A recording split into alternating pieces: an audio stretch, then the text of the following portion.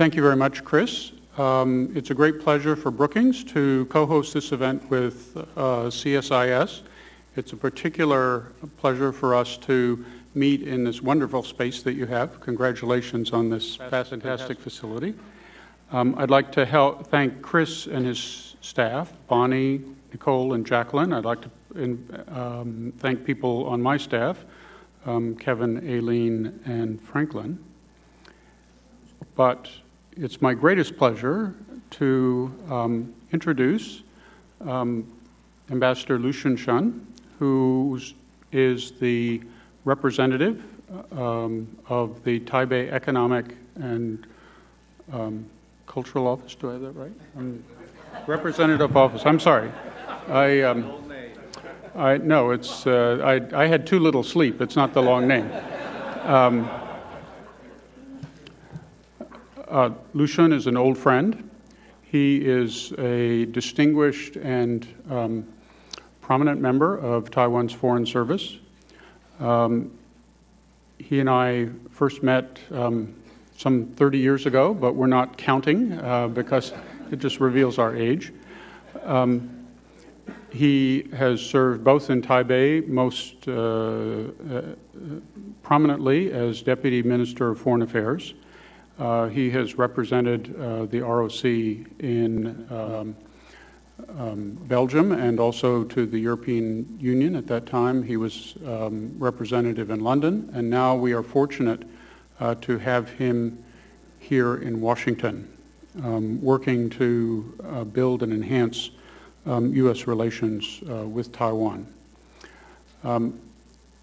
It is only right and proper that he kick off our meeting today, but it's also proper because he is a font of historical knowledge. He is really Taiwan's historical memory and institutional memory, so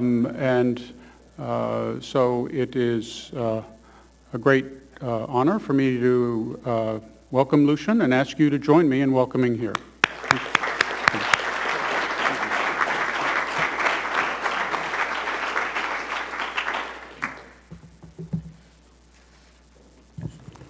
Thank you. Last time, a few months ago, we did a reverse way. Richard, remember? You went to Oxford University, and I did an introduction about you. And then I told the audience, I said, you better not let me continue, because if I continue introducing Dr. Richard Bush, I would have become the keynote speaker, and he would end up doing the discussion. Ladies and gentlemen, we really want to thank you and thank the CSIS and Brookings for hosting this event. Let me tell you, this is probably the 14th event in commemoration of the 35th anniversary of the Taiwan Relations Act, TRA.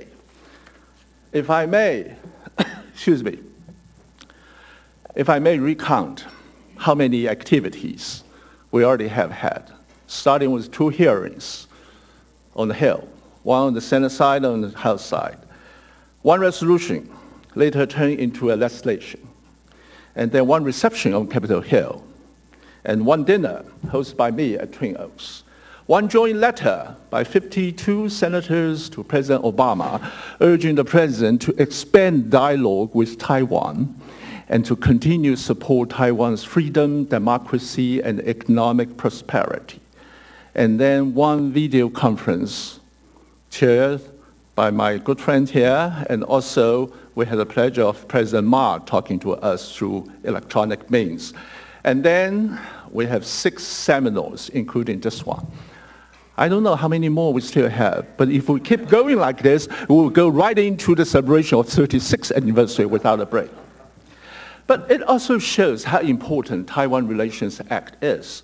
And I'm so happy that President Ma pointed out this morning, I think my first job is trying to follow up with the conclusion of President Ma's talks the other day, when in the conclusion he said, with admission to the TPP, Trans-Pacific Partnership, and RCEP, a top priority for my administration.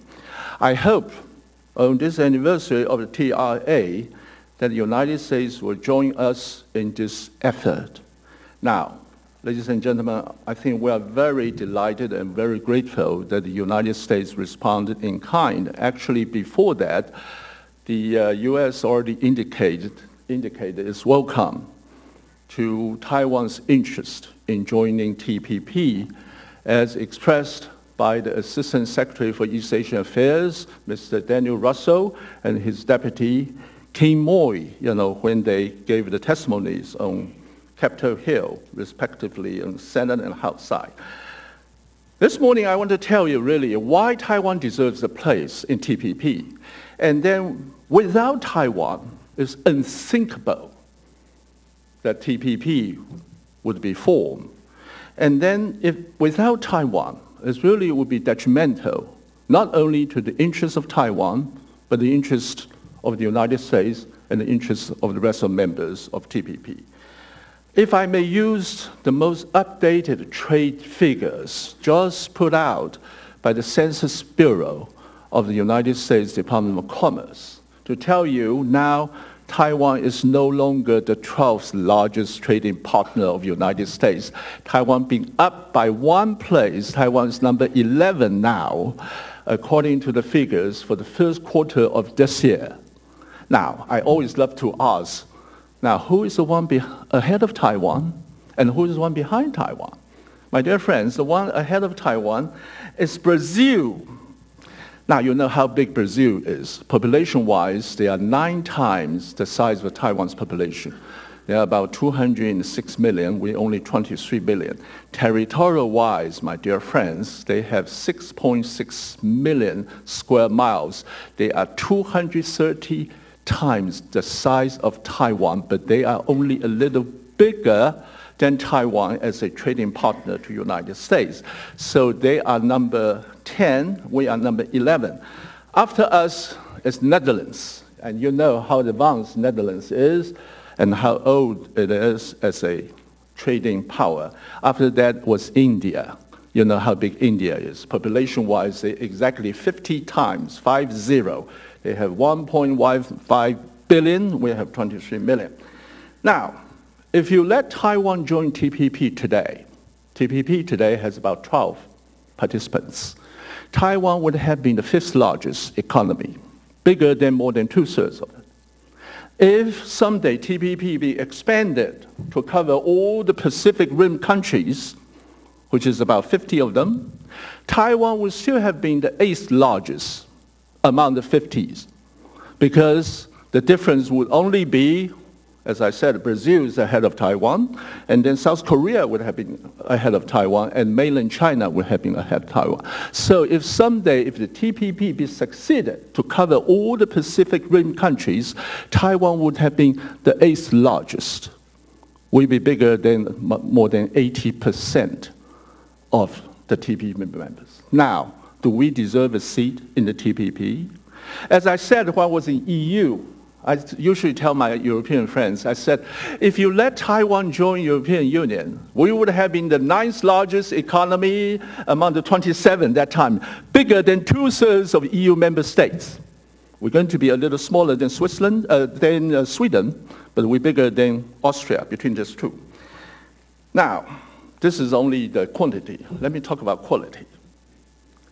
I still remember David, my classmate.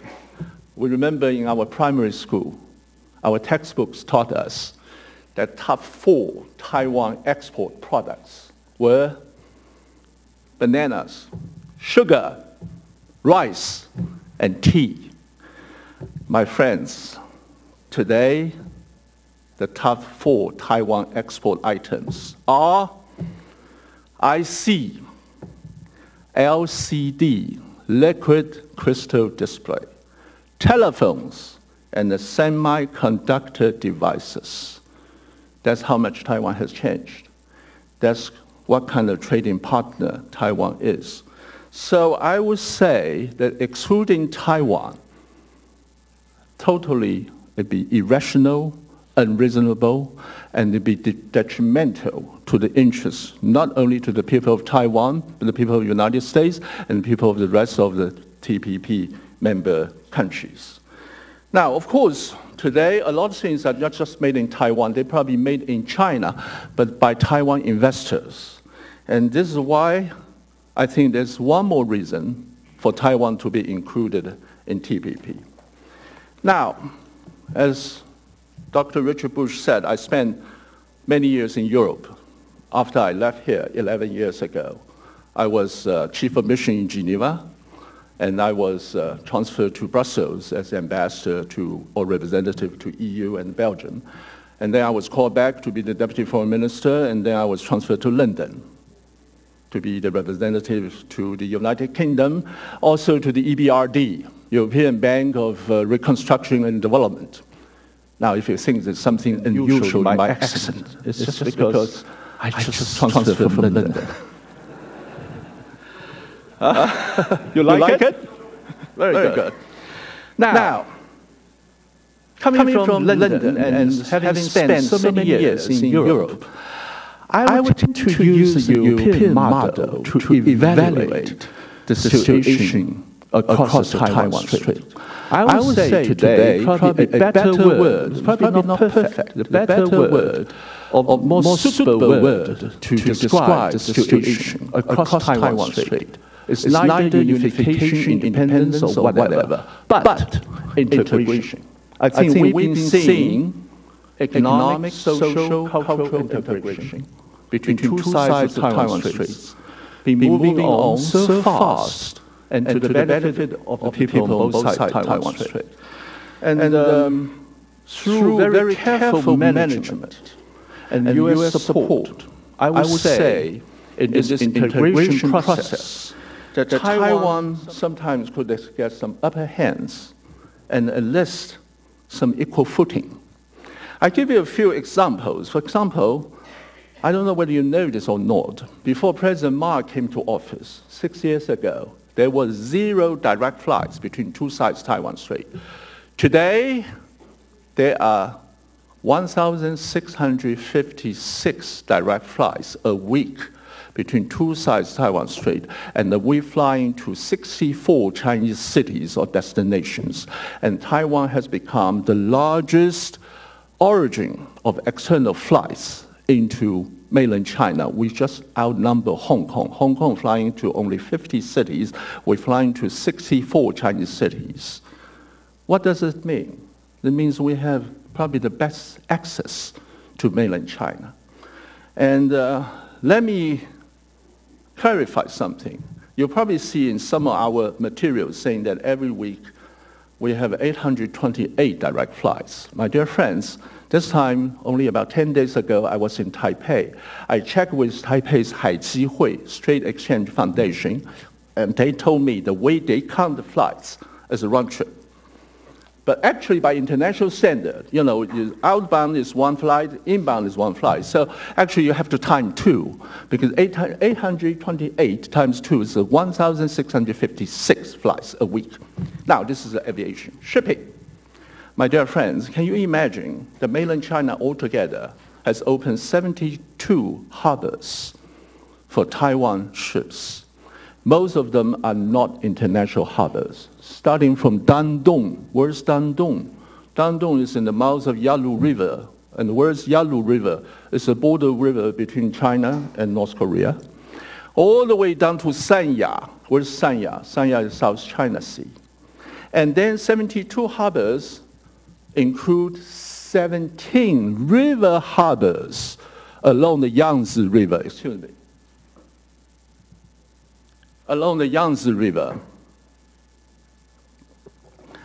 I was half-jokingly told a British diplomat when this agreement was made, I said, we virtually revived your ancestors' rights to have this navigation rights along the Yangtze River, because in old days only the British ships can go into Yangtze River. And then I told him the last river harbor is called Chenlingji. Where's Chenlingji? Chenlingji is at the mouth of Dongting Lake. That's joint of Dongting Lake and the Yangtze River. It's already 2,000 kilometers inland of China. And this British diplomat is so funny. He called me back the next day. He said, you didn't get the 2 harbors that my ancestors got. they are Dipper. He's right. They are Wanxian in Sichuan and Chongqing. And then I said, it's not because we didn't get it, because they built a three-gorge dam there. That part of Yangtze River no longer suitable for big ships. Now, having said that, I think you can tell that I dare to say the rise of China is a given fact, but Taiwan probably has the best gateway to the rise of China.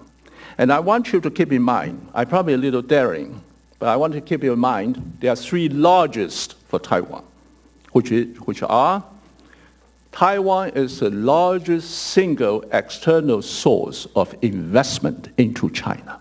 I think we dare say that, because you look at the Taiwan business, sometimes we don't even know how much money they put in, because sometimes they go through the third countries or third places. And you take Foxconn as an example. One company, Foxconn, Honghai, has created more than 1 million jobs in mainland China. So we are the largest single external source of investment into China. I didn't say foreign, external. And then we also the largest single external source of knowledge about China, right? We know them because we used to be one.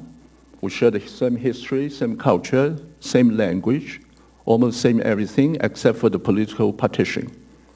And then we also are the largest single external source of influence over China. You look at the Chinese people, how much they interest in our political elections. You look at the people, the tourists from mainland China, how much they enjoyed our political talk shows during the prime time when they visit Taiwan. You look at people in mainland China, how much they want to have a Taiwanese or Republic of China passports, because we enjoy 136 visa-free countries or territories to travel to. And I don't know how many for them. Apparently, we're much, much more than them. And then, if we combine them together, I think you would find Taiwan would be a great asset for the United States in the American rebalancing Asia strategy.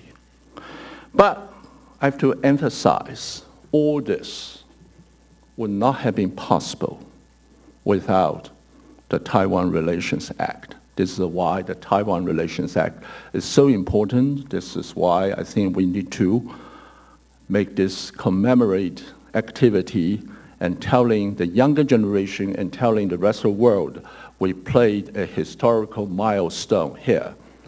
And then, if I may, I would like to quote President Ma again in his televised speech when he said the ROC, the Republic of China, and the U.S.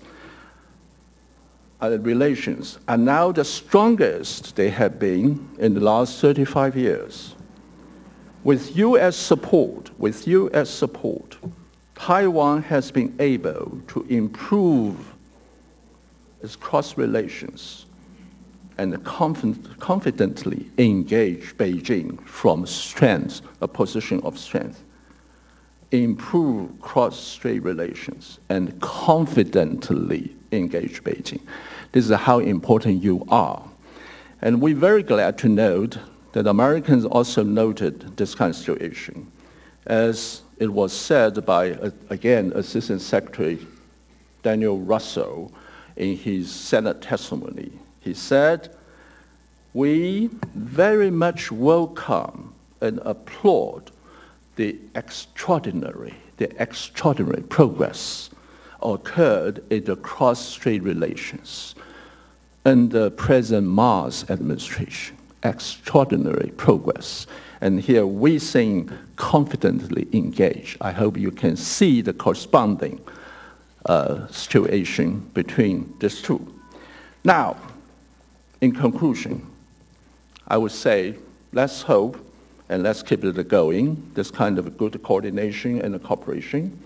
And together under the TRA, I think, or even with full implementation or even expansion in the TRA, I hope we can create a win-win-win situation, which is to the benefit of not only the people in Taiwan, but also the people in mainland China and also the people of the United States of America. Thank you very much.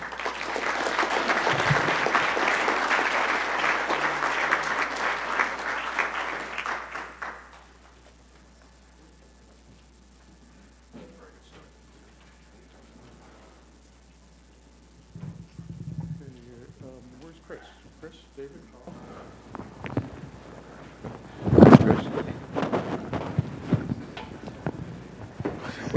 We got up here. That's We did, I know.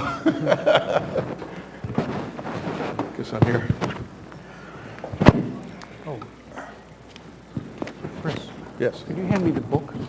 Oh, the other Chris. Other Chris, thank you. Thank you very much, Ambassador Shen, for those illuminating and inspiring remarks. We now turn to our first panel, which is a look back, historical examination. We have three outstanding people to provide that perspective.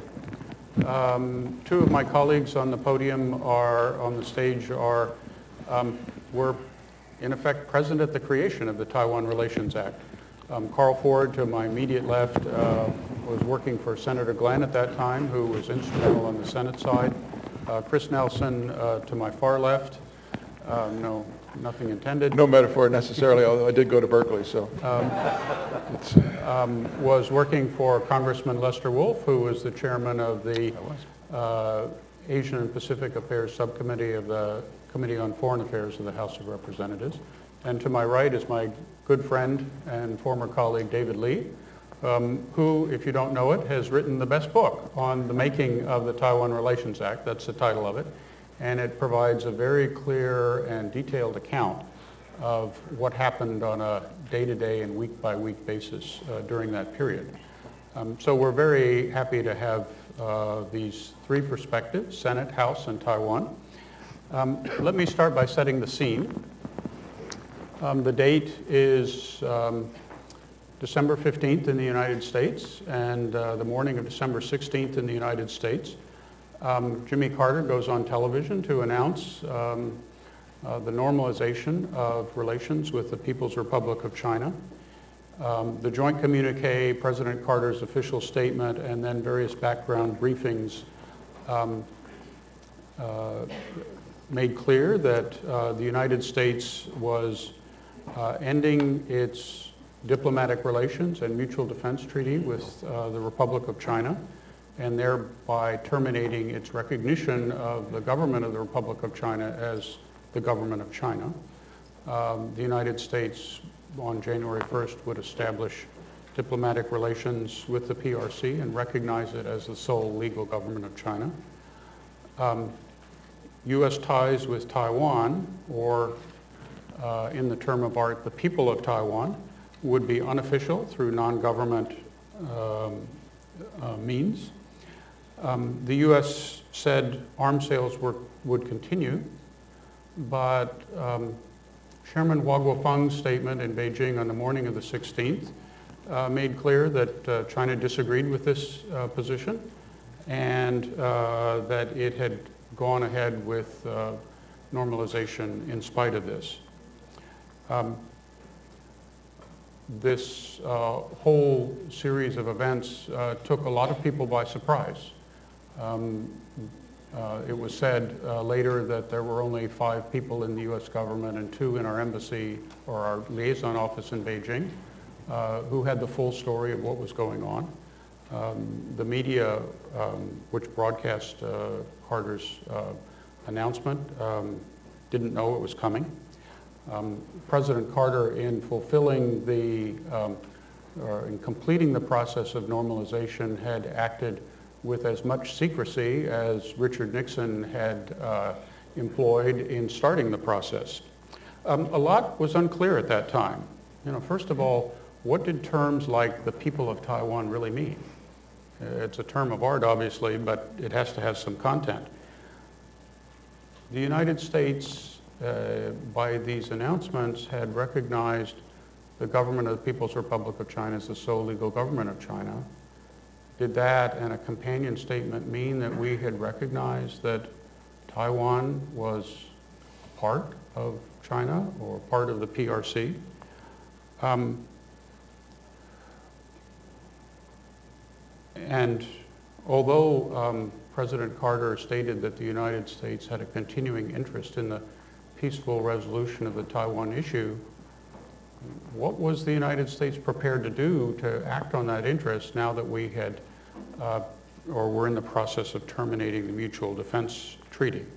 And frankly, just how would these unofficial relations occur? It was clear, it became clear that legislation was going to be needed to make that happen. The administration had prepared a draft bill that focused very much on institutional concerns, creating the authority for an entity that became the American Institute in Taiwan to interact with, quote, the Taiwan authorities on behalf of, quote, the people of the United States. There was also a need to ensure that agreements already existing with Taiwan would continue, but very little was said about policy. A lot happened in the days that followed. From December 18th to December 22nd, the third plenum of the 11th Congress of the Communist Party was held in Beijing, and that announced and locked in the policy that we now know of reform and opening up. After Christmas, Warren Christopher, the Deputy Secretary of State, arrived in Taipei. He was met by a mob of 10,000 people throwing eggs and other assorted implements of protest. In his conversations with Taiwan officials, Secretary Christopher discovered that Taiwan was trying as hard as possible to preserve as much officiality in the U.S.-Taiwan relationship as possible. On January 1st, the PRC began a peace offensive through an announcement by the Standing Committee of the National People's Congress, and the content were the early seeds of what we now know as the one country, two systems formula.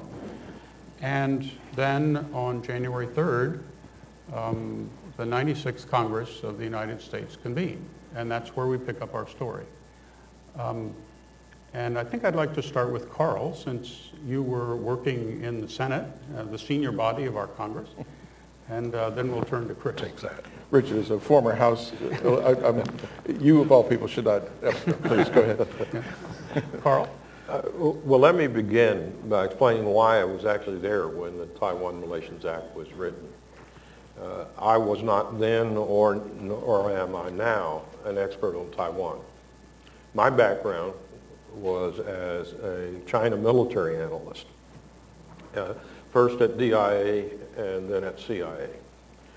And I had been to Taiwan 3 times previously, one as a CIA officer, twice to brief President John Jinguo on PLA developments, and once as part of a research project, eventually turning out to be a paper that was titled something like China's Ability to Take Taiwan by Force.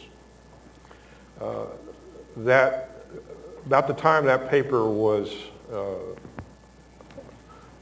published, I found out I was CIA's representative to the Foreign Affairs Congressional Fellowship Program.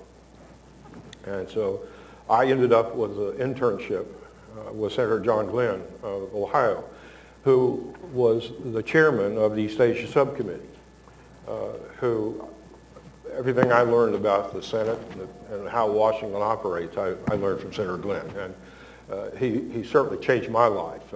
I'll always be forever grateful to him.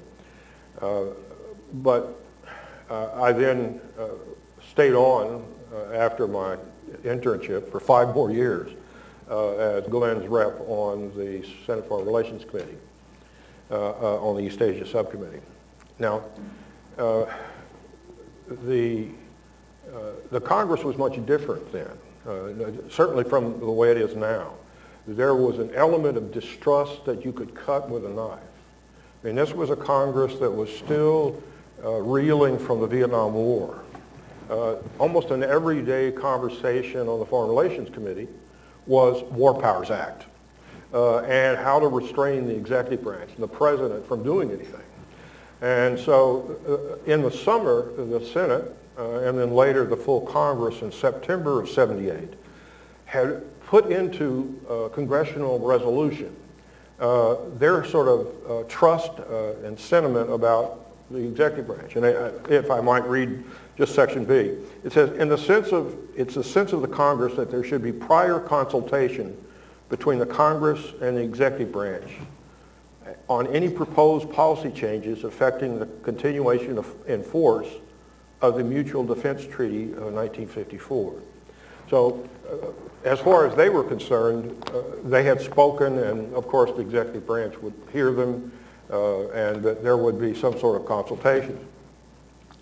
And so on mid-December, Senator Glenn called Roy Werner, who was his right-hand man and longtime Foreign Relations Committee staff member, and I over to his office. And he said, listen guys, I found out there's going to be, the President's going to make a very important announcement today, and I don't know what it is.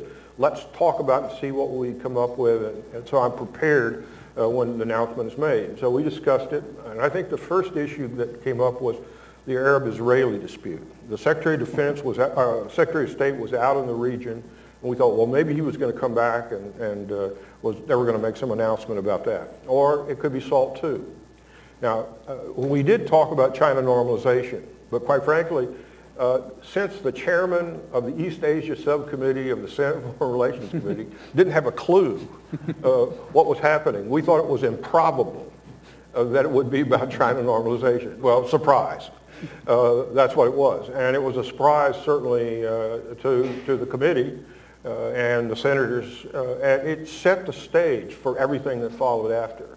That the President paid a heavy price for that surprise. I mean, even an hour's advance notice to a lot of people would have made a big difference. But there was a certain, from then on, there was an adversarial relationship between the committee and the executive branch. And so shortly thereafter, Roy and I got called back. And Senator Glenn said, would you like to go to China with me? Well, of course. Both of us had been studying China and interested in Asia our entire lives. And so no one had really been to China much then. So it was a great opportunity. And Senator Sam Nunn, who was chairman of the Armed Services Committee at the time, had asked Glenn to go along with him and Senator Gary Hart and Senator William Cohen on a trip to China and Korea. Interestingly, the Navy Captain John McCain, now Senator John McCain of Arizona, was the senior Navy liaison to the Senate and organized and accompanied us on the trip. There are two sort of memorable things about that trip. The first one was when we pulled up to what was called the Beijing Hotel. And it had been Senator Glenn's BOQ when he had been a pilot, a P-51 pilot for the Marshall mission in China. He had stayed there in Beijing and had been in that hotel. Well, we went up and been a long flight. I took a shower and I had a hair dryer and I turned it on and all the lights went out. I walked out, opened my door to see Senator Nunn, Senator Hart, Senator Cohen, and Senator Glenn going, what happened? What happened? I said, I don't know. So the second memorable thing, more seriously, was the meeting with Deng Xiaoping. And the senators, in every way they could, were trying to get Deng to say, give them assurances that China would not use force against Taiwan. I mean, that was the central issue for most of them. And they tried every way they could to pin him down, and he was really sort of doing sort of rope-a-dope. And finally, at the end, after every senator had tried and failed to actually get him to say much, almost it seemed an exasperation. He said, oh, don't worry about this so much. We're going to deal with this like we would deal with Hong Kong. And Tibet. And I went, oh my God. Very reassuring. And I went, Tibet? You put that with all going. The Congress, the senators all went out, and they must not have caught that, because when they went outside, all of them remarked about, and they're going to do it, they're going to treat Taiwan like Hong Kong. And there was they were happy about that. Well, obviously China was telling us the truth from the very first day, and we just didn't quite catch it. Now, when we came back, we immediately were into the Taiwan Relations Act debate. And we found out very quickly at head count that a majority of the committee was in favor of normalization of relations with China, Democrats and Republicans. There were a few Republicans led by Senator Helms that were altogether opposed to normalization. And there were a few Democrats who were very much supportive of the administration's position. But there was this middle group, Senator Glenn, Senator Stone of Florida, Chairman Church, Jacob Javits from New York, who was the ranking member, Charles Percy from Illinois. That sort of group of people were the one that sort of very quickly became the center of drafting of the bill. The others had a role to play, but because they had such, they were out of step with the rest of the committee, they lost much of control over what happened. And for, I think, much like the House side, the Senate side, Church and Javits, from the very beginning said, this won't do. We don't like what the administration has done. And in fact, even the people that were supportive of the administration were surprised and concerned.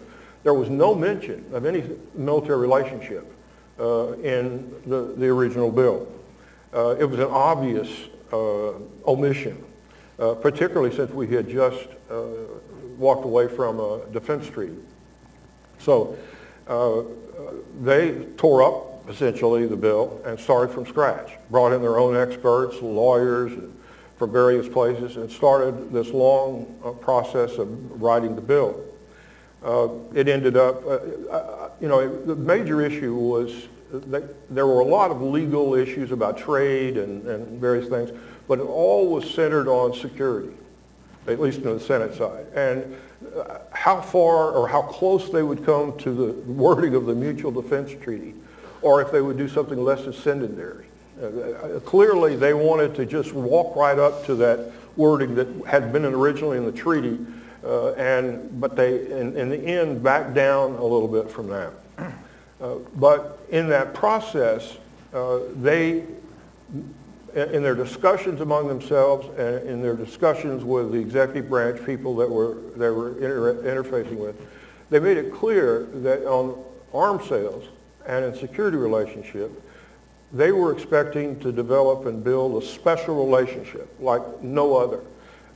Their vision was that since this was a brand new deal for trade, for economy, for all kinds of relations, that it would also be a new deal for arms sales. And the reason was because if you do arms sales like normal, you are presented with a fait accompli. And very few, if any, major arms sales are ever defeated.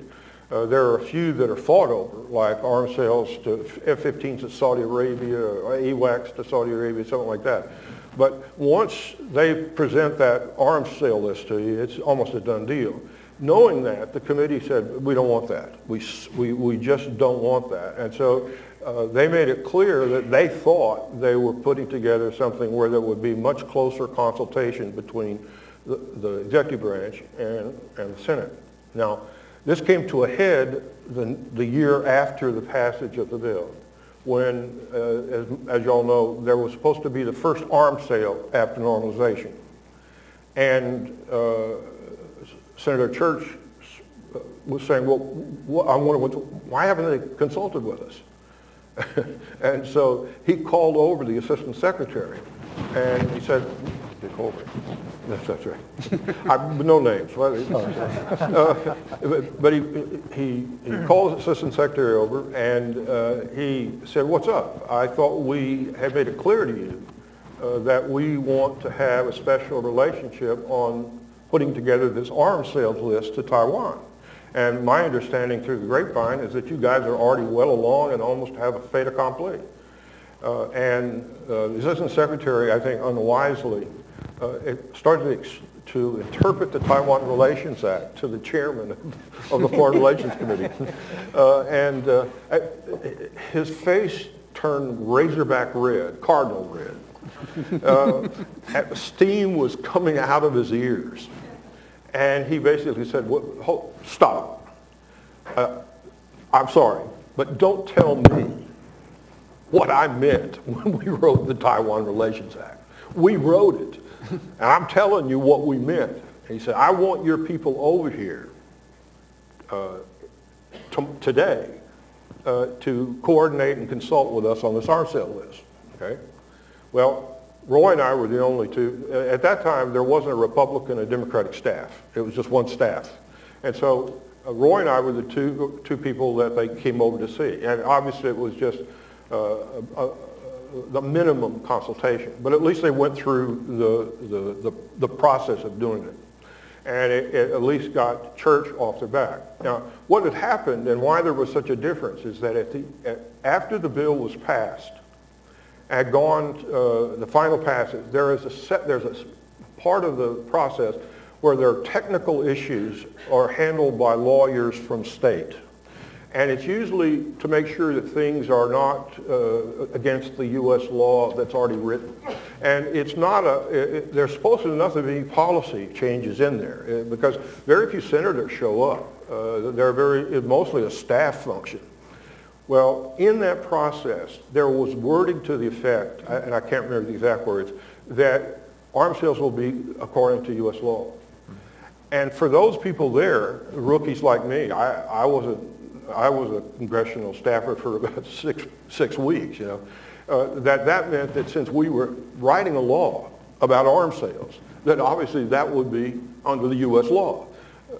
State Department interpreted that as being the old way of doing it.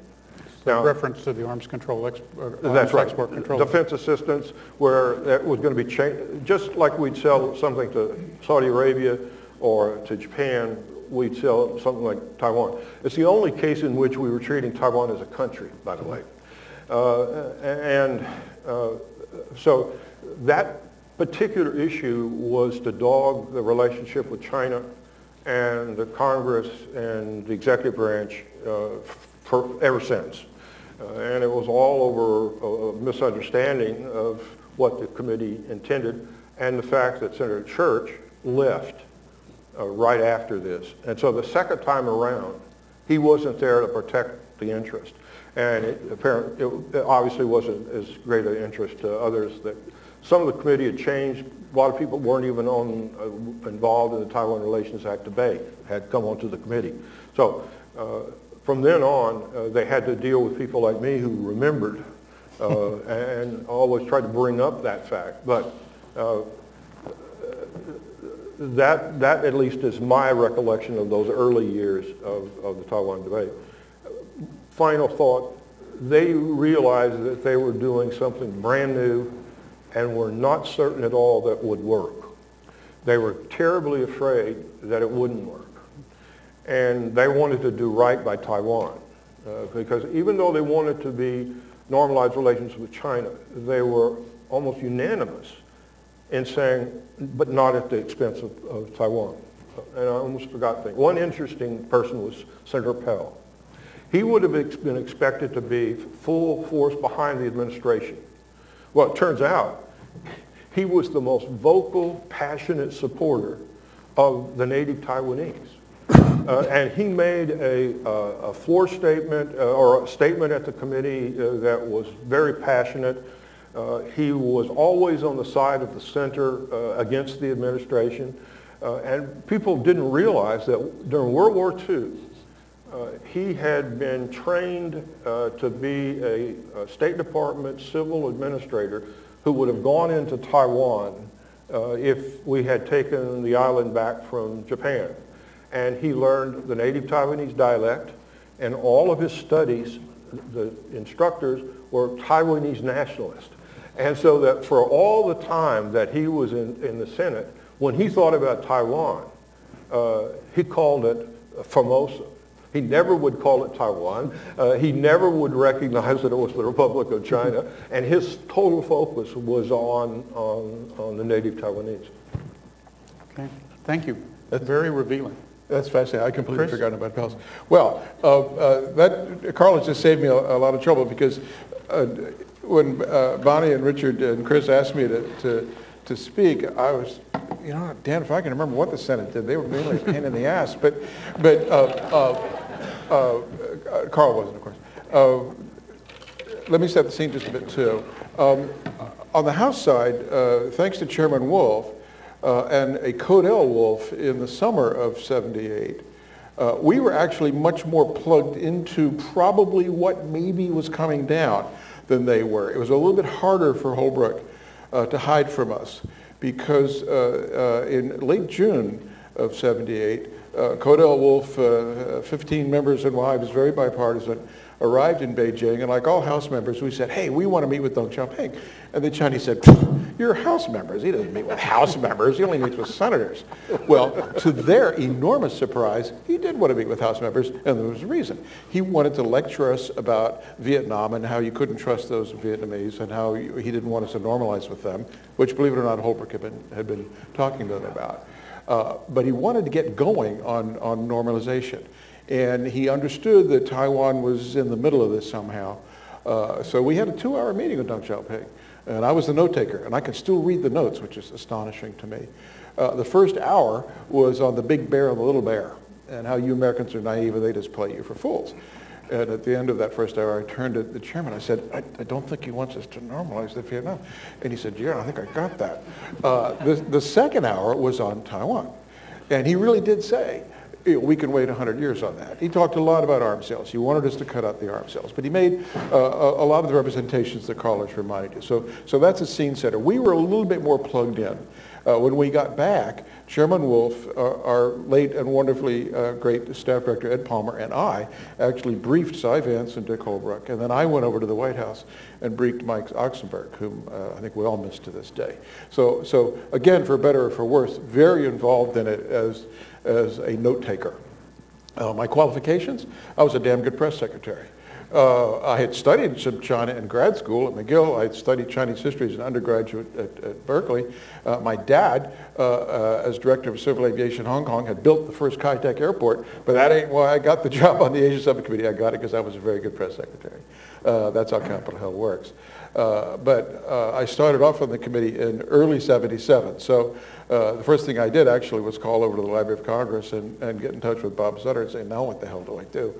So I had some background, and we'd had a couple of trips by then. I had the briefings, I had security clearance, which still to this day gives my friends at the CIA a quiet chuckle. So that was the thing. Towards the middle of the day of, I believe it was December the 15th, Chairman Wolf figured out there was something up. And he called Holbrooke. He said, Dick, what the hell's going on? And Holbrooke said, Lester, I can't tell you. I'll just say, watch the 6 o'clock news, okay? So we kind of knew what the president was going to say, but Holbrooke wouldn't tell us. And we'd been, at that point, we'd been intimately involved. So fast forward to January 1st, which was officially derecognition day, right? There was another Codell. This was in the days when Codells actually mattered, because we still had enormous military sales and enormous aid programs all over Asia, and you really did have to go out and make sure the money was being spent wisely. So it wasn't, contrary to what my friend Al Kamen writes, they weren't just junkets. They were interesting, important trips. And we were on one of our regular tour, and we're due to arrive in Taipei on the 1st, on derecognition day. And the State Department was terrified because of what had happened to Christopher.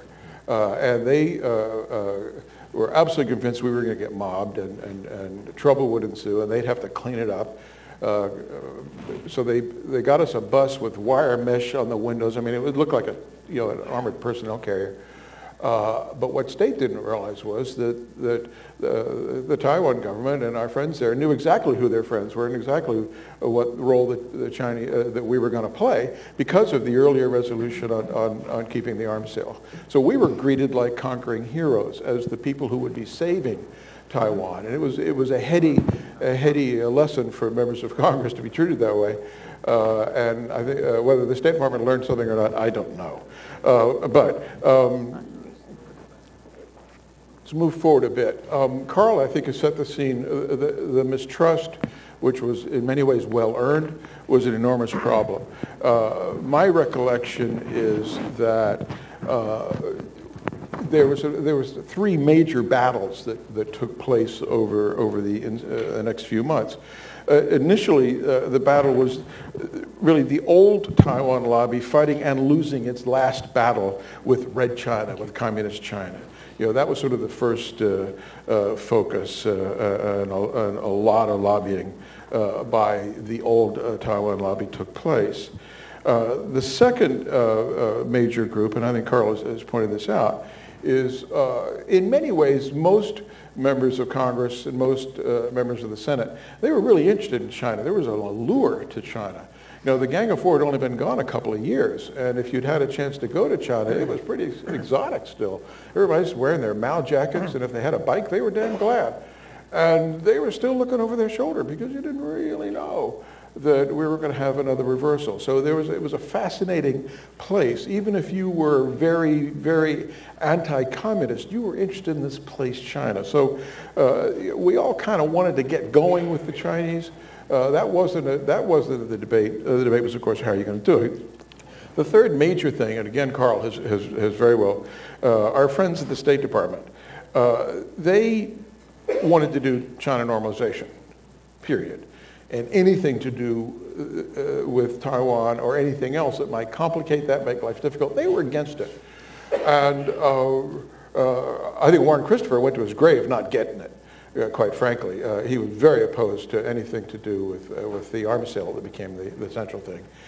Dick Holbrooke was very opposed to the arms sales, really for quite a bit of the debate. But Dick was nothing if not a really good politician. And he finally figured out, okay, this is the price we're going to have to pay if we want normalization.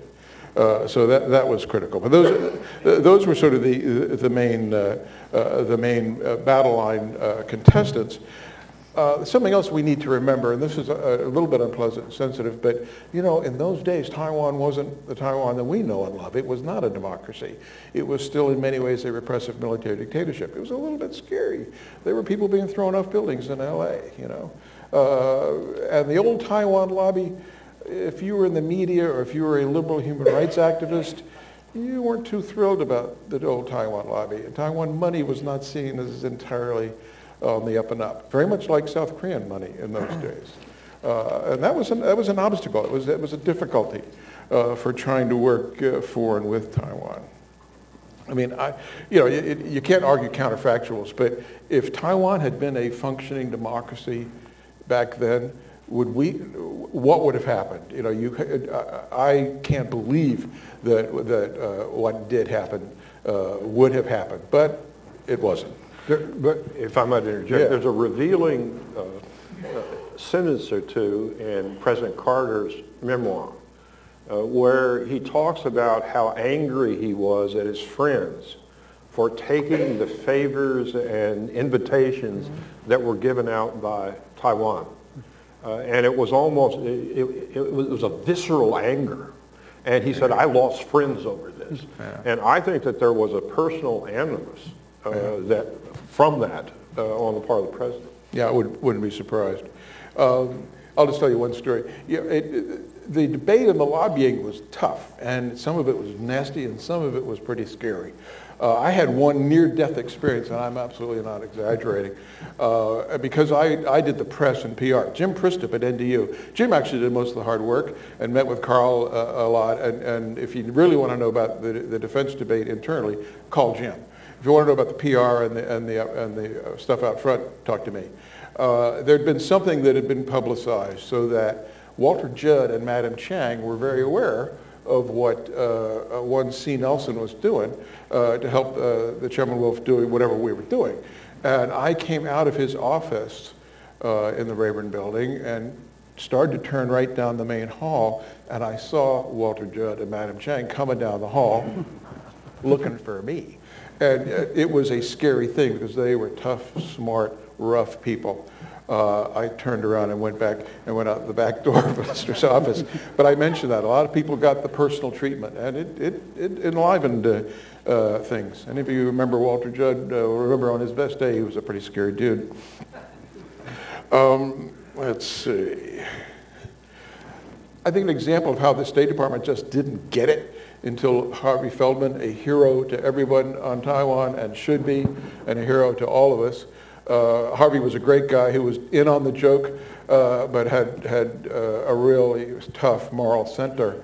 Harvey, I think, probably did as much as anybody to explain to Dick Holbrook and Warren Christopher, you know, your original idea is the Taiwan Enabling Act. We've kind of forgotten that's what it was called.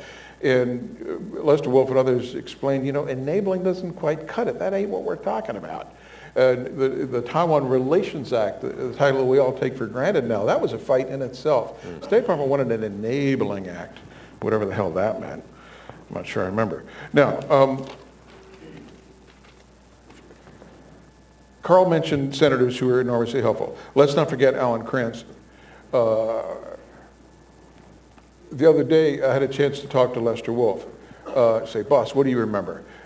He felt that we had a partnership with Ted Kennedy, and that the arms sale language that became the key to it in the conference committee and in the final result, that was largely a result, now this was Lester's memory, of course, of what he had done with Kennedy and Kennedy's staff, who I'm pretty sure was Joyce Schub at the time, having worked with our, Joyce preceded me as the China person with Lester. So let's not forget the critical role played by Kennedy. Also, Senator Cranston and Senator Javits, my wife was working for him at that point. I've got to tell you a Javits story. I can't resist this.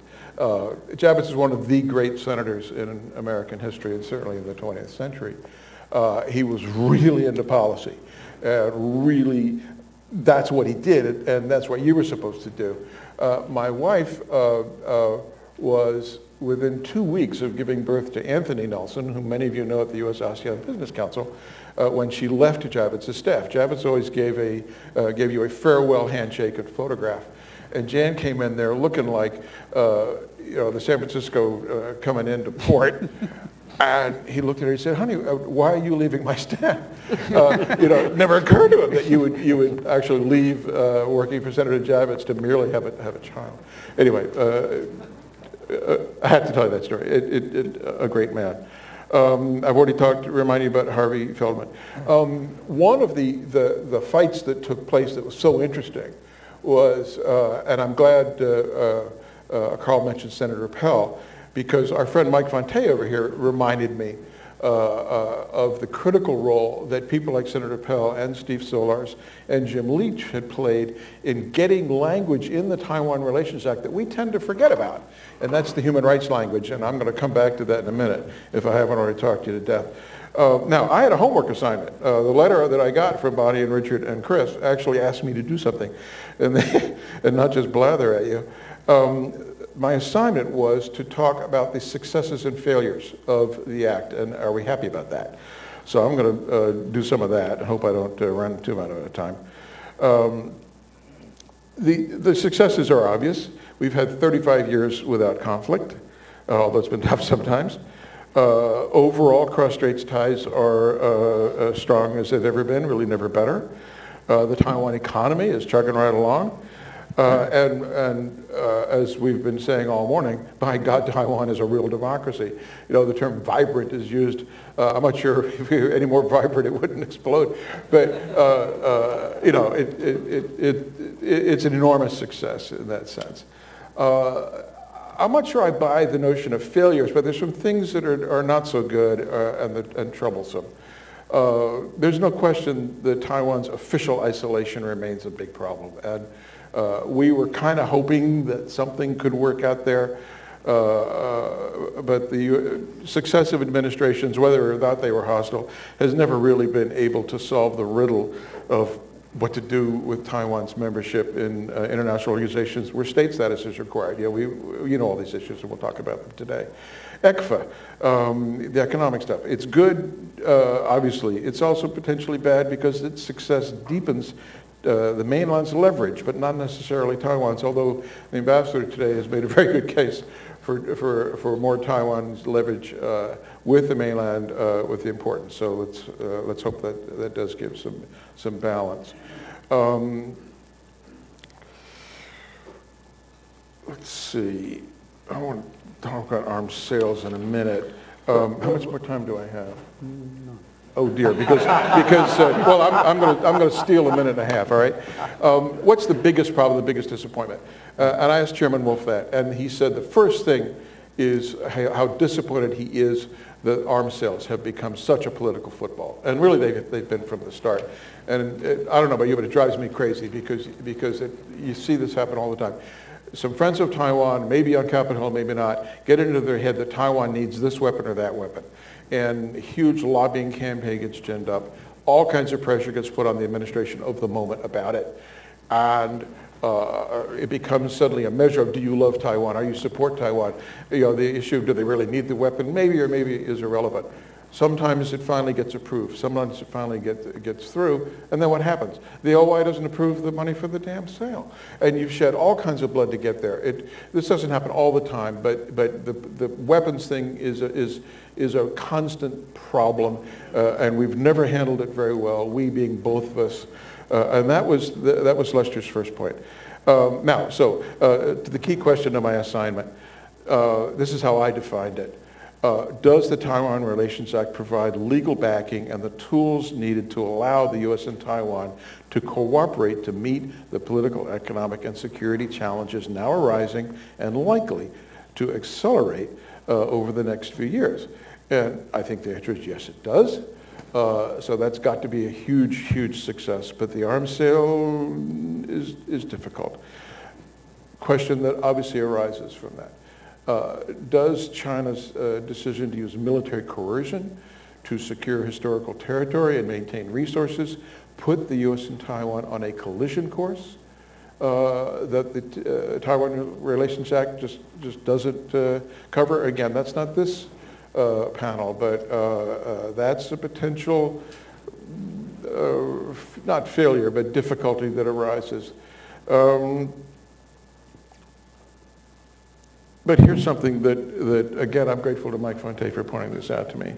You know, at the end of the day, it may not be the arms and the defense treaty that implications that is the critical factor, but it's possibly likely to be the human rights language, section 2C, is it? That is the real bedrock of the U.S.-Taiwan relationship in the future, and also in some ways a legal, legislated by Congress prohibition against this administration or any administration walking away from Taiwan. You know, forget the arms sales. The human rights of the people on Taiwan is the critical. Now, finally, when you're looking at successes and failures, the Taiwan Relations Act can't make people do the right thing or make the right decisions, but it does provide them the framework to do it. I have a personal recommendation, which you're going to indulge me in because this is my talk. I would love to see the leadership of Taiwan resolve to have domestic political rivalry stop at the water's edge. I would love to see a unified KMT-DPP staffing in Techro. I think that might help a lot of things. Might also just transfer the fighting to here, but I think the divide and conquer problem is huge, and we need to deal with it. Finally, and last but not least, Dave Keegan is here, I believe. Dave, where are you? It's over there. There.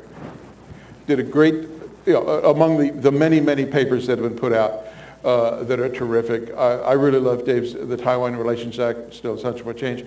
He asks a lot of key questions.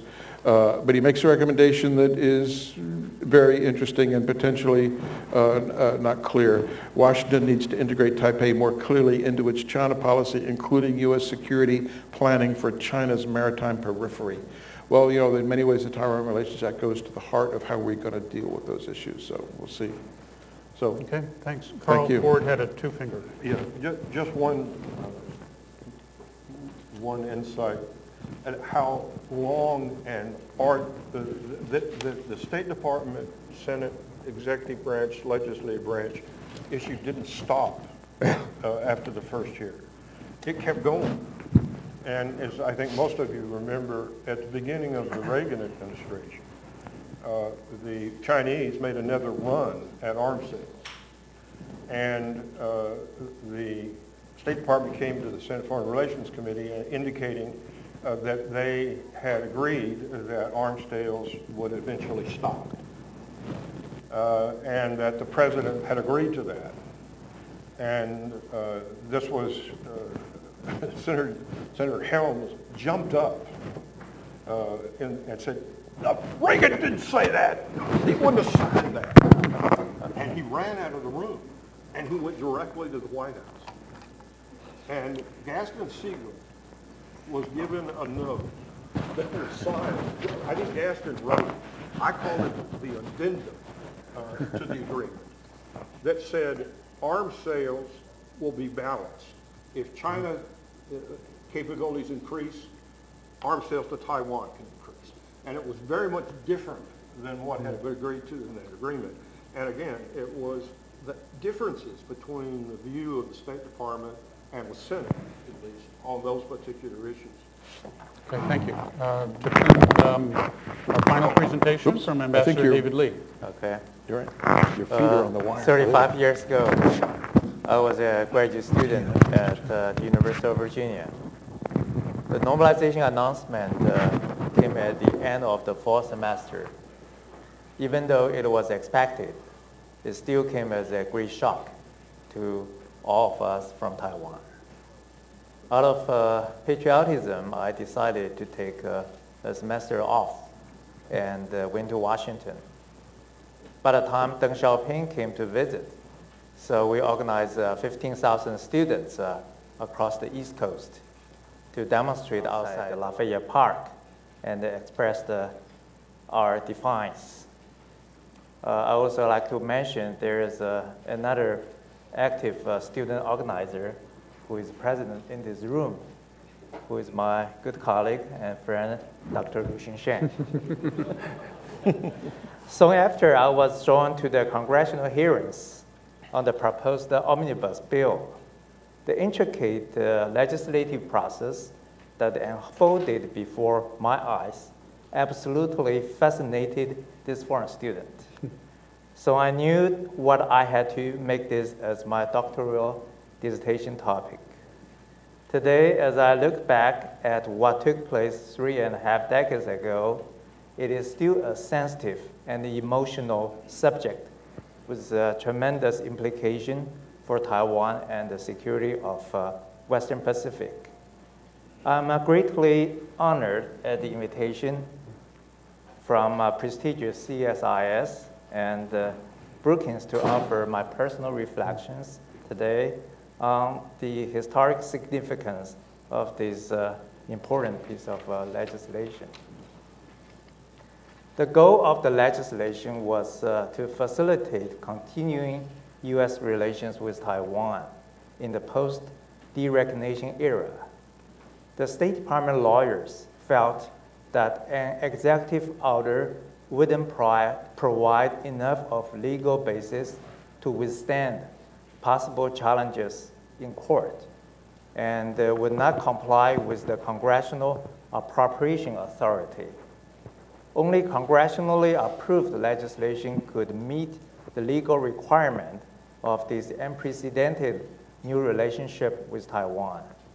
So an omnibus bill was submitted by the Carter administration to the Congress in mid-January. The bill was hastily drafted due to time constraint and the pressing events, the Christmas and the New Year holidays. the preparation for Deng Xiaoping's forthcoming visit, and the negotiations with Taiwan on the new relationship all consumed the time and energy of the officials involved. Both Zbigniew Brzezinski and Michael Oxenberg admitted that the administration paid a price for the secrecy of normalization negotiations, especially on the Taiwan legislation. Brzezinski described the early weeks of 1979 as especially frenzied, and blamed lack of adequate planning and preparation for the eventual votes of the omnibus bill. Oxenberg also wrote, the drafting process did not receive the total care it deserved. As expected, the administration bill was heavily criticized when it reached Capitol Hill. Senator Frank Church, the Foreign Relations Committee chairman at the time, commented that the most glaring deficiency was the failure to provide a statement concerning the future of Taiwan. On the House side, Republicans introduced a resolution that included reinstating the Mutual Defense Treaty. Chairman Clement Zablocki of House Foreign Affairs Committee vowed that his committee would significantly revise the omnibus bill through the deliberation process. The outcome was a complete surprise to liberals and conservatives alike. The liberals had feared that the issue would provoke the conservative coalition and the China lobby to draft resolutions or amendments that would compel a presidential veto, and thus hinder the new relationship between U.S. and the PRC.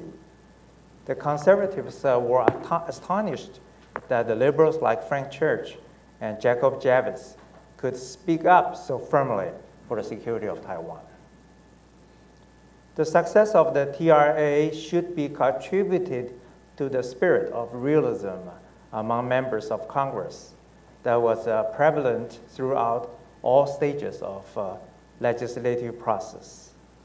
At every point, they were cautious to coordinate with and accommodated the concerns of their congressional colleagues in order to forge consensus. In essence, most of the major players in the legislation exercised discretion to find a path that would fit national interest and meet the moral responsibility of the United States toward Taiwan. This involved blending moral principles with political reality. The virtues of moderation and prudence were prevalent at every stage of the deliberation over the Taiwan Relations Act. In my view, the crowning achievement of the TRA is evident in the masterful ambiguities created by its architects. Several of them admitted that some sections of the bill were deliberately made ambiguous. This would allow future presidents and Congresses ample leeway to make decisions according to changing circumstances. It is not surprising then the TRA has withstood the challenge of time. In my view, this law has a special significance in two areas. The first is the security provision of Section 3. This has played an active and positive role in helping maintain the independence and integrity of Taiwan under the jurisdiction of the government of Republic of China. The second is the legal protection provided in Section 4, which is indeed as significant as the security provision of Section 3. This legal protection has allowed the trade and investment ties as well as relations in other areas between Taiwan and the U.S. to continue to flourish. On the Taiwan side, TRA was highly regarded and acclaimed by the government and people 35 years ago.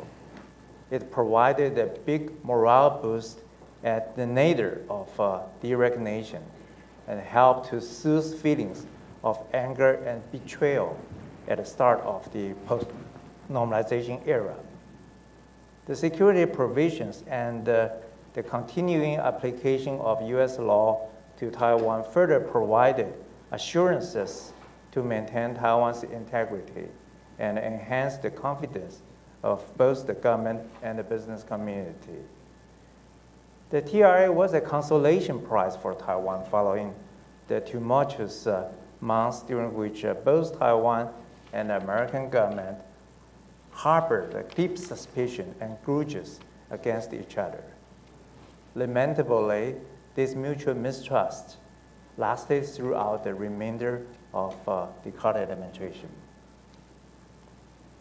I would argue that TRA, in fact, laid the foundation 35 years ago for subsequent developments that leaders on the two sides of the Taiwan Strait could barely have foreseen. If it gave President Jiang Jingguo a sufficient feeling of security to embark on the democratization reforms of the 1980s and allowed an impressive 8.3% GDP growth rate for Taiwan throughout the entire post-normalization decade. The story was quite different on the other side of the Taiwan Strait. Deng Xiaoping was criticized for not having been tougher on the U.S. during the normalization negotiations. Deng was also furious about the political impact of the TRA, which made his dream of ending the civil war and reunifying the country far more difficult and ultimately impossible during his lifetime. Deng later lamented to former British Prime Minister Edward Heath in 1983 that the TRA was an even greater problem for Beijing than U.S. arms sales to Taiwan. With the TRA standing in the way of reunifying the motherland, Beijing pragmatically started to soften its tone and to extend olive branches to Taipei. I believe this was the harbinger of the cross-strait rapprochement that we are witnessing today. Thank you very much. Thank you, David. We now have a little time for questions. A couple of guidelines. Once I recognize you, please wait for the mics. Identify yourself and to whom you wish to pose your question. Who would like to ask the first question? Joe Donovan, Chairman of the American Institute in Taiwan. Do we have a mic? Mic? Oh, here, come right here. Thanks. Joe Donovan, the managing director of AIT Washington, and my chairman is sitting off to my right and is about to fire me. My question is to David and to Carl. If you could talk a little bit about Senator Helms's role in the formation of the TRA, which I think in David's book is actually a very, very interesting topic. Well, my observation was it was not very much, because he very quickly was taking the position that he wanted to turn back normalization. And that was, Senator Church, Senator Javits were clearly directing the committee towards figuring out a way to protect Taiwan after normalization. And so that all of the discussion, he really didn't take much part in it, because he was anti-this, anti-that. And so as I recall, that he and his staff really didn't participate that much in the sort of the backroom drafting and discussions that we had. In fact, he had a greater role, as I suggested, when he intervened in what was 82, yeah. And talked to President Reagan, and Reagan gave Gaston Singer a written document that we used to threaten state with. Gaston would go, well, I've got it in my safe. You know? But that was the only, it was much more of a role later on than it was in the beginning. I concur with Carl. As a matter of fact, I think both Senator Helms and Senator Goldwater did not play as an active role in the crafting of the legislation as we expected. I think that, for instance, Senator Goldwater was concentrating on challenging the legal status of ending the mutual defense treaty instead of working on the deliberations of TRA. The China lobby that the executive branch had been so afraid of just fell apart. Yeah. They just ran headlong into reality, in a sense. Even people who were not thrilled about dealing with the communists had this fascination with China and recognized the importance of China. I remember there was a young man with the Taiwan embassy that you may remember, John Feng. Really smart, very smooth guy, and I remember very early on saying, John, you know, we all feel really badly about this, but you can't make us go China, Taiwan. You can't. I mean, you know, we just got to face reality. And I think in their hearts, most members sort of understood that. I forgot to say one good thing about Chiang Ching-kuo.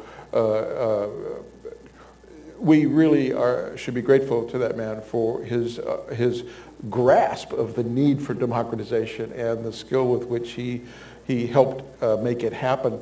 And you know, if you had asked me at the time back in 78, 79, is he going to end up being in some ways the founding father of Taiwanese democracy, I would have said, come on, what are you smoking? But you know, it happened under him, and let's always remember you know, when they're building the monuments and putting things on the plaque, let's do that. And in my self-imposed question, does the Taiwan Relations Act give you the framework necessary to confront the challenges? And it relates to this human rights part. Chiang Ching-kuo, I'm pretty sure, said, you know, in the long run, being a democracy is going to be a better defense for us. I can kind of remember that quote. And its relevance today may well turn out to be, does it give us the framework to handle Taiwan identity and what we're going to do about Taiwan identity and how that relates to events as we go forward. It's not inconceivable that the DPP will be back in power in a few years. How is the mainland going to react to that? How are we going to react to the mainland's reaction? You know, if you're looking at Putin in the Crimea and you're looking at what the Chinese are doing with our Vietnamese friends at the moment, there's reasons to be worried. So again, that's not the topic for this panel, but the Taiwan Relations Act does give you frameworks to discuss some of these things and deal with them. Another question? We'll go here and then to Mike Fonte. Back in the back, in the middle of the mic. Ken Wang from TBAA.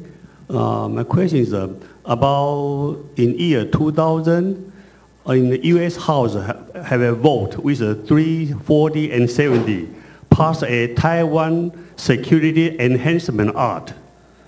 That was passed by the House. And last year, they have a TPA, Taiwan Policy Act. So my question to the panel is it possible they have like a new replacement to the TRA? Thank you.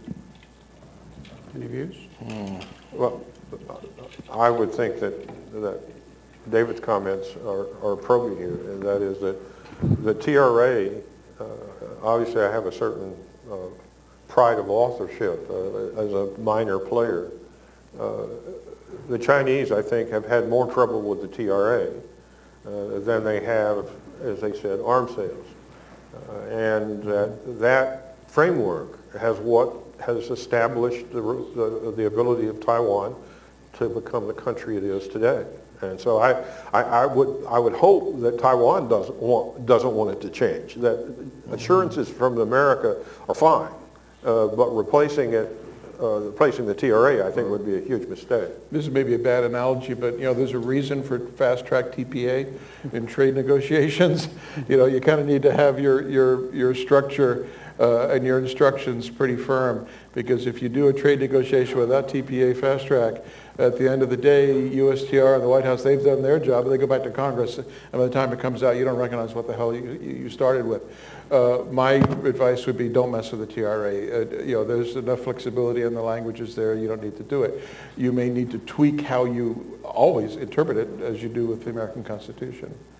David, well, as American cliche goes, if it ain't broke, why fix it? Mike Fonte, right here.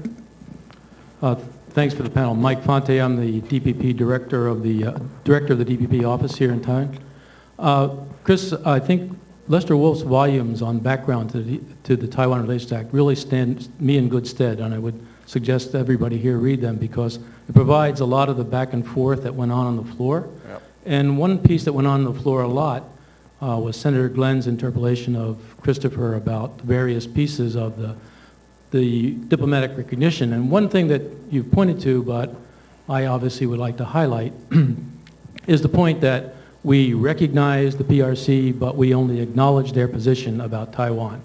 Taiwan is not recognized by the United States as part of the PRC, certainly, or part of China, it says. So I think if you could play that out a little bit, Carl, about Senator Ford did a lot of pushing on Christopher in the hearings. And I think that point was really one of the key points, not necessarily about the TRA, but about the relationship. Well, yeah, my sense was that I was expressing the anger and the distrust that the senators had. They were clearly caught by surprise. There were attempts with wordplay. For example, the administration kept talking about weapons of a defensive nature. And the senators would just go crazy. You know, what is a defensive weapon? And they made it clear. They wanted weapons that would defend, the weapons necessary to defend Taiwan. So they didn't trust State Department. They didn't trust Jimmy Carter. And this was not just Republicans. There was as many Democrats as Republicans who didn't trust Jimmy Carter as far as they could throw him. And that wasn't very much. And it was that atmosphere in which this TRA was made. And if it had been left up to the administration, it would have been a much different bill. It would have not been anything like what we see today. And I don't think it would have provided the background or the framework for Taiwan's economic success. Yeah. Okay. Yeah, I was an intern in Washington in 1966, so I've been here a long time. Jimmy Carter's administration, to this day, has the worst congressional relations operation I've ever seen. And to me, it's a miracle anything got done, because those guys couldn't find, never mind. But that was also a real problem. I would say, in some defense of the Carter administration, that they were extremely afraid that if the word got out, that the whole project would be sandbagged and undermined and on that, no debate at all. Of course, you can't have a press conference to announce what you're going to do in 2 weeks that would be this controversial, of course. But I have to tell you, my chairman, Lester Wolf, who had been intimately involved, as I said, to have to be told by Dick Holbrook, turn on the TV at 6 and wait, that really ticked him off. Ray Burghardt, the real chairman of the American Institute in Taiwan. To whom all praise is due. Thank you, Mr. Chairman.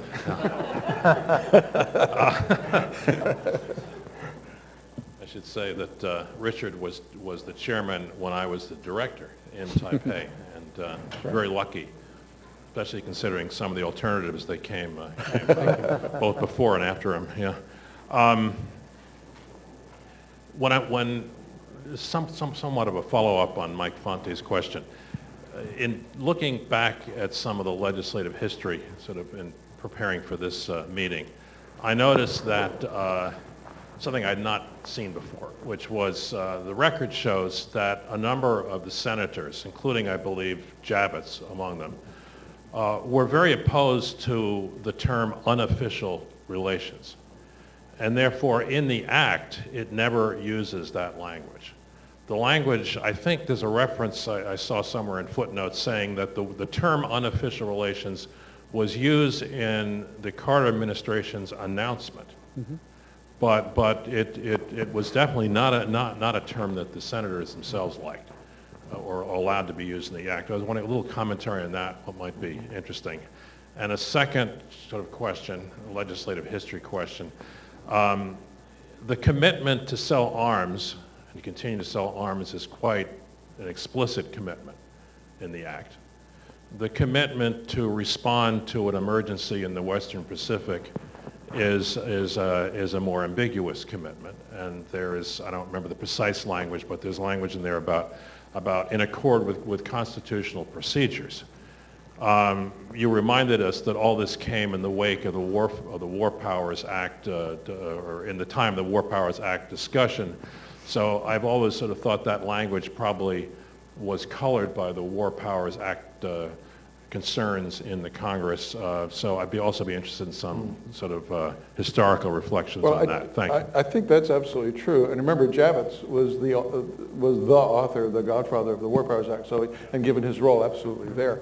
But Ray, as you were talking, I remembered something during the Chen-Fu administration, the very interesting spectacle of then Deputy Secretary of State Bob Zellick testifying to then Chairman Jim Leach that after some particularly interesting Chen remarks, I think, to the German press and among others, if actions by Taiwan were to be seen as the cause of the Chinese use of military force, Taiwan could not necessarily count on the United States to come to its defense. Well, this is a Republican administration speaking to the House Foreign Affairs Committee. That was a pretty sobering remark. And but if you parse it, it reminds you of, in a sense, the same language that we have with the Mutual Defense Treaty with Japan, and that is it calls for consultations. We tend to be a little glib talking about a sort of automatic American sending in the 7th Fleet to safeguard whoever and whatever, but it's usually much more carefully phrased than that, and obviously each time it's going to be more difficult. Carl, do you want to comment well, on that? Indeed, I think if you look closely, every agreement that we have has that little phrase in it. And it's that wiggle room that our allies and friends focus on and look at very closely. And call us up when things like the Ukraine or the Crimea Will happen. you be there? Yeah. But I think that the senators wanted to talk about how to maintain a relationship with Taiwan. And it was, I guess, the state and administration who were talking about an unofficial relationship. But they really didn't see it that way. If they could have had it to maintain an official relationship, they would have. And they just concluded that they couldn't, and so they tried to make the best of that situation. Yeah. But it wasn't because they were accepting the notion that the unofficial relationship was a good thing. Yeah. Remember, I tried to stress, Taiwan Relations Act, that was our title, okay? Taiwan Enablement Act, that's what state tried to slip through, and we just weren't going to buy it. Do you have any comments? Well, I think I concur with my two panelist colleagues, and as I recall that the policy provision and the arms sales provision, I think those two subjects probably occupied half of the debate during the deliberations. And certainly the Congress was under tremendous pressure from the administration against adding stronger language. So I think what we have seen in the Section 2 and Section 3 were really the work, I think, the great compromise reached by both sides of the administration and Congress together. Okay. Steve Goldstein, and then I'll go to Garrett.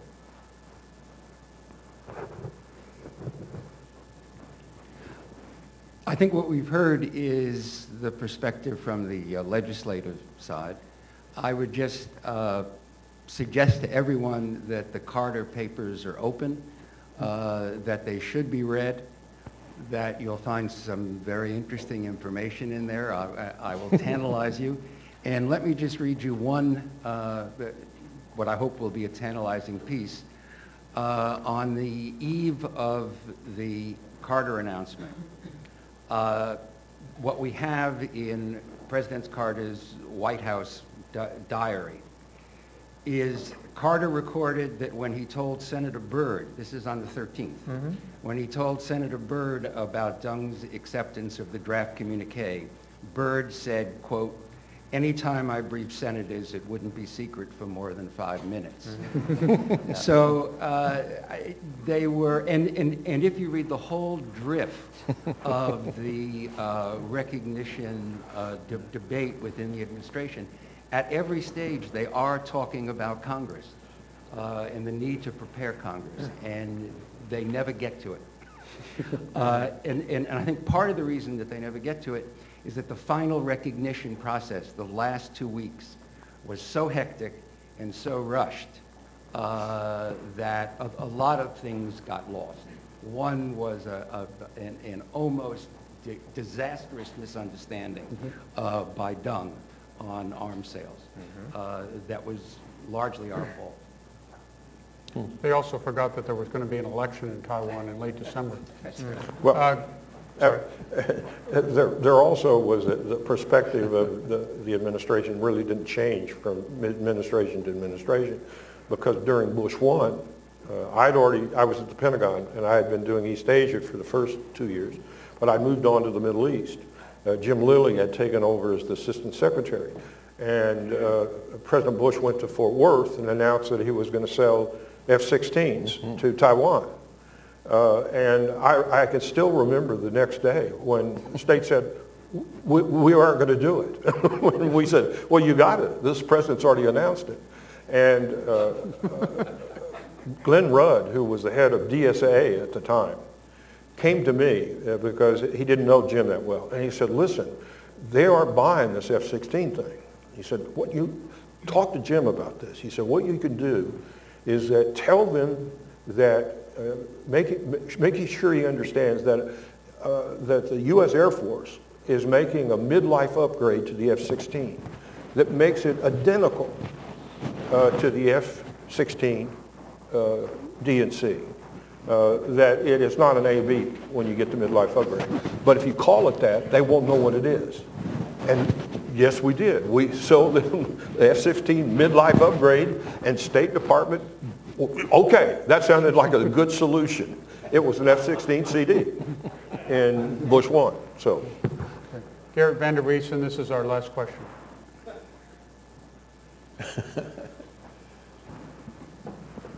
Thank you for an excellent panel. Really enjoyed all the reminiscing. My name is Garrett Van der Wiesen, editor of Taiwan Communique. And Chris' point that you mentioned that Senator Pell and Kennedy and Jim Leach played such a crucial role in the Human Rights Clause, and I'm really glad you mentioned that. There was, of course, also Congressman Steve Solarz, yes. And we refer to them as the Gang of Four in Congress. And they played, I think, a pretty crucial role in the subsequent transition to democracy in Taiwan. Yeah. Can you maybe elaborate a little bit of how this Human Rights Clause played a role in that process afterwards? Yeah, I had a totally different perspective on that. The fact is that right after that, Senator Glenn was running for president. And so I was out among people trying to raise money. And so I got a call from both the Kennedy staff and the Solarz staff. In fact, I think I got it from Steve directly, saying, what are you doing? I said, well, I'm talking to the native Taiwanese people. They got a lot of money. He said, you can't do that. And I said, well, why not? And he said, well, they'll want you to say too much. And I said, well, Senator Glenn feels that way, so it's no problem for us. You'll just have to live with it. And so there was a real reluctance on the part of the liberals on that committee to be for human rights, yes, but pro-China to the bone. And so that if it came to native Taiwanese as opposed to China every time was my experience with both Solarz and with Kennedy's staff. Yeah. I can confirm that. I sort of looked into what Steve did on the TRA, and it was very little. Mm-hmm. And it wasn't, it was, the human rights part of it was really carried by Pell and Leach. That's right. And they got a lot less than they wanted. It wasn't until Steve became chairman of the Asia subcommittee that he took this on as a cause. Which they do. I asked Chairman Wolf about SLRs, actually, because I couldn't remember. We're talking again 78, 79, 80. And he said, actually, Steve was kind of against TRA, and it was mainly on human rights ground. He just didn't think it was strong enough and didn't trust. Yeah, we're talking in the early days. Obviously, then later on, I had left the Hill by then. I was a Japanese businessman, but Richard was doing the hard work at that point. Well, thank you, Carl, Chris, and David for some really fascinating insights on a time long past, but still very relevant to today. It's a reminder that legislation is like making sausage.